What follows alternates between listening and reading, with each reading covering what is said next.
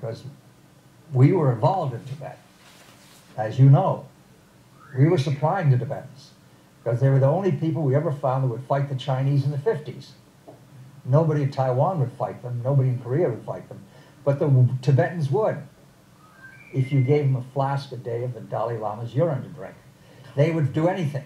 They would fight. This was crushed. This was destroyed.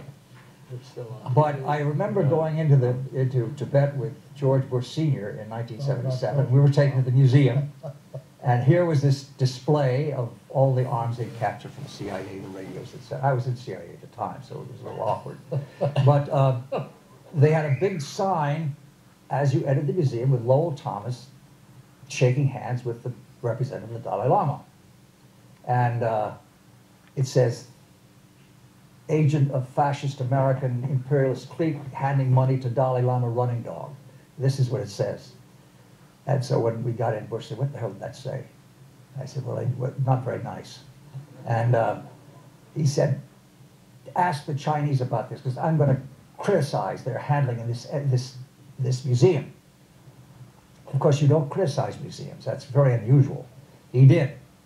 And the Chinese, it was their interpreter, I think it was Yang Jiechi, came up to me afterwards and said, this is Lowell Thomas's book. He says he was supporting the Dalai Lama in '49. I looked at it, and there it is. So the vice president said, the elect said, go see Lowell and find out what he says. And I showed it to him, and he said, well, I gave him money, and I damn well do it again. So we never really pushed the problem to give it up, drop it, don't pursue it. The other part of the story is, I believe that Lowell Thomas spent his honeymoon in Tibet. With his new wife. Yes. And there was lots of jokes about So, people. I mean, he wasn't just giving money in Tibet. There were other activities that he was involved in. We need to bring this to a close. 77. And he had this girl, and the Chinese had great humor about this guy consummating his marriage 14,000 feet up. And there was a lot of byplay on this.